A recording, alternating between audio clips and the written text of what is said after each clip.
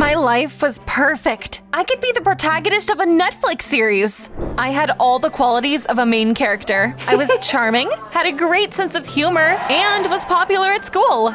And, of course, as the protagonist, I needed best friends. Meet my biggest cheerleaders, Liv and John. A series about us would be called… My name is Chloe. What do you think? I like it too. I needed a cool soundtrack. Oh, perfect! By the way, what do you like to eat while watching Private Diary? I always bring some ice cream. Let's get it on! Our magnificent trio were considered the coolest guys at school. Liv was an athlete and the star of the school swimming club. John sang his own songs at all the school concerts. As for me, I was our leader and had the most difficult task: to always be awesome. There was only one thing missing from my perfect life: Mr. Perfection. When a new kid called Keanu transferred to school, my heart sang, "Chloe, it's him!" Hi, I'm Chloe. By the way, we're going on a date tonight. I have a date with my algebra textbook planned. That's when I realized that winning over the stubborn, handsome guy was gonna be a challenge. It was like he didn't even notice me. But giving up wasn't in my vocabulary. So soon, Keanu finally asked me out. It was a miracle. An unforgettable surprise will be waiting for you in the cafe today. Yay! I always got what I wanted. I kept fixing my hair and my makeup all through the day. In the evening, I came to the cafe. My prince wasn't there yet, but a waiter immediately came up to me and handed me a note from Keanu. He asked me to go up to the roof of the cafe. That was so cute! Keanu prepared a romantic adventure for me. I went to the roof and looked around, trying to find Keanu. There was no one there, but I saw another note under a stone. Wow, the adventure continued. However, it was so windy my hairdo was ruined. Holy crud. The note told me to go to the back door of the cafe. I headed down and saw a new instruction glued to a dumpster. While I was tearing it off, the cook came out of the cafe. He tried to throw the garbage into the dumpster, but missed and hit me instead. Ew! I kept running around and following the instructions in the notes. I got soaked in the rain, broke my nails, and tore my dress. I looked like an evil witch from a Disney cartoon, and I was exhausted by the end of it. The last location of the quest was the school gym. It was dark inside, but I was sure that Keanu had prepared a romantic dinner for me. I heard his voice. Chloe, are you ready? The lights came on, and I saw a bunch of my classmates. Liv, Keanu, and John were among them. They shouted, "Surprise!" They were smirking as they took a photo of me and burst out laughing. Why are you doing this? You deserve it for being so pushy. I felt gutted. Those traitors! I couldn't stand it. I started crying like a baby and ran home. There, I locked myself in my room and told my parents that either they would transfer me to a new school or I would never leave the house ever again. So, soon, I was transferred to another school and started to pick up the pieces of my perfect life. I made new friends and got new fans there. Take Oscar, for example. He fell for me and started hitting on me on my first day at the new school. Chloe, you're perfect. Tell me something I don't know. I was, to put it mildly, out of Oscar's league. He wore ridiculous clothes and was bad at giving gifts. Like, hello, why would he give me a book as a present in 2023? But Oscar was smart and did well at school. He could be useful. So I decided to date him despite all of that. It seemed things were looking up. But I couldn't forget about the betrayal of my former friends. I even started having nightmares about Liv, John, and Keanu laughing at me in the gym. Ugh, that's it! I'll teach those traitors that broke my heart a lesson. The next day, Oscar and I were watching a school play. It was based on Tim Burton's cartoon. But all I could think about was getting revenge. Liv was probably over the moon I'd transferred to another school. Now, it was clear to me that my friend had always envied me. I quickly came up with a plan. She wouldn't get away with being so mean to me. But I needed help, so I pouted and I tried to look pitiful. Oscar fell for it and asked me if I was all right. Did I ever tell you about my friends breaking my heart at my old school? I told him about my friend's betrayal, and he agreed to help me. It was time to get started. Oscar and I snuck into the swimming pool where Liv practiced. We needed to distract the coach. Could you tell me how to get to the library?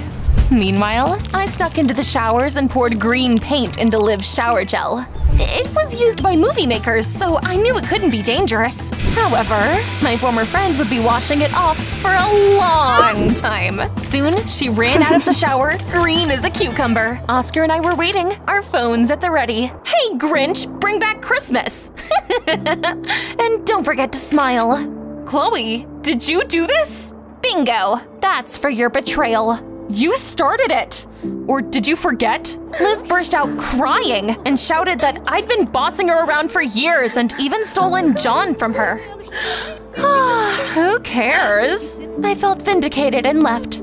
Once we were outside, Oscar stopped and asked me warily if what Liv had said was true. Well, John was our mutual friend. He and Liv used to date, but I decided they weren't right for each other, so I stole him. He didn't mind at all. It wasn't a big deal. Oscar seemed lost in thought, but didn't say anything else. For a while, I was happy and kept hanging out with my new friends and Oscar. But soon, I started having nightmares about the betrayal of my former friends again. I decided it was time to teach John a lesson. I knew he was scared to death of horror movies, so I got an idea. But I needed Oscar's help again. Do you remember that terrible play we watched? Can you steal the Ghost Bride costume for me for one night? No, Chloe, I don't want to do the dirty work for you. Just forget about it. Let's go to the Natural History Museum instead. I heard the new dinosaur exhibit is cool. What? Did he just refuse to help me? That wasn't part of my plan. So I shed a tear and I told Oscar I couldn't sleep because of the nightmares I had about my former friends. It worked, and he stole the costume from the drama club for me. Ugh. It was so creepy that even I got goosebumps. I knew that John came back home from rehearsals late in the evening through the park. I changed into the Ghost Bride costume and I went there with Oscar. My boyfriend hid behind a tree to film everything, and I hid behind a bench. When John was passing by, I jumped out from my hiding place. Boo! My former friend screamed in horror. John almost fainted, but Oscar held him up and sat him down on a bench. I started to gloat. Getting such surprises is nasty, isn't it, traitor? John recognized me and scowled. He tried to say something, but he'd screamed so loudly his voice had been reduced to little more than a whisper. Are you seriously playing the victim? You made me break up with Liv, and then you dumped me as soon as you saw Keanu. And now I've lost my voice because of you. We're performing tomorrow. I didn't want to hear his excuses, and I went home, pleased with myself. Oscar quickly caught up to me and asked me cautiously if what John had said was true. Well, yeah. I quickly realized that John wasn't my Mr. Perfect, and dumped him when a new student transferred to our school. It was John's own fault. How could a guy be that sensitive? Anyway, if he really liked Liv, he wouldn't have broken up with her. Oscar said that I was going too far and should stop. But I had gotten a taste for it now. Moreover, I'd already come up with a plan to teach Keanu a lesson. He was the one who'd wronged me the most. I made a new social media account and texted Keanu, pretending to be a cute girl called Lisa. You want to know my devious plan? I decided to ask him out on a date and make it just as terrible as the surprise Keanu had once arranged for me. I came up to Oscar at school and asked him for help again. However, he immediately shook his head. I'm sorry, but I'm not getting involved in this again. I thought you were good, but I was wrong. Your friends have been through a lot, and you deserved to be taught a lesson. Oh, was that right? Ugh, I wasn't expecting that. I told Oscar I could do it without him. And FYI, I've never liked you. I was just using you. Then I'm glad I saw the real you before you broke my heart. That's how our relationship ended. I kept texting Keanu from my fake account. When I was sure that Cupid's arrow had hit Keanu, I asked him out to that terrible cafe. I wanted to see on his face once he realized Lisa wasn't real. That evening, I had trouble falling asleep again. Not because of nightmares, but because I was thinking about Oscar's words. Could it be that I really had wronged my friends? Was this what they called remorse? Stupid thoughts, get out of my head! In the morning, my classmates glared at and ignored me. I quickly figured out what had happened. Oscar must have turned everyone against me. I was fuming when I found him. Who do you think you are? The moral police? Don't you dare make me look bad. I was expecting him to start stuttering and making excuses, but Oscar just shrugged calmly. What are you talking about? I didn't do anything. You posted those videos of Liv and John so everyone would laugh at them, but now everyone knows what kind of person you are. That's why no one wants to hang out with you anymore. Then, Oscar told me that he'd found out from his friend that went to my old school that I had tried to make Keanu fall for me by lying and tricking him. Everyone at that school disliked me and was afraid of me. That's why they worked together to get back at me. Just admit that you crossed a line and had it coming. I looked around and saw that everyone in the hallway was glaring at me reproachfully. Who were they to judge me? I didn't wait for the end of classes and ran home. I told my parents that either they'd transfer me to a new school or I'd never leave my room ever again. Mom sighed heavily and patted me on the head. Chloe, that would be your 5th school. You get your heart broken time after time. Maybe it's not your classmates' fault. Think about it. Maybe you're the one doing something wrong. My parents left, and I locked myself in my room and growled into the pillow. I was bubbling with anger and resentment. Everyone was against me. But after a while, I calmed down and thought about my actions. What if Mom was right, and I only had myself to blame for my problems? Liv, John, and I used to have a lot of fun together. They really were my best friends, and I miss them. But I ruined everything because I thought I was better than them and always wanted to be the center of attention. I wanted to have a heart-to-heart with Liv, but she didn't pick up the phone. Maybe she's at practice? I called her mom and found out a lot of surprising things. It turned out that when I stole Liv's boyfriend, she had a nervous breakdown and spent several days in a hospital. Jeez, I thought she was just visiting her grandmother. What had I done? Then I called John. However, he didn't want to talk to me either. But his dad told me that after I'd left John for Keanu, he was a complete mess. So he failed an audition and missed the chance to sign a good contract. I realized that I was a terrible person and didn't deserve such great friends. All I did was hurt them. So I decided to fix everything. I recorded a video apology and sent it to John, Liv, and the rest of my classmates from my old school. Then I invited them to the cafe where Keanu was supposed to meet Lisa for their date. I didn't know if it would work, but I prepared for the meeting anyway.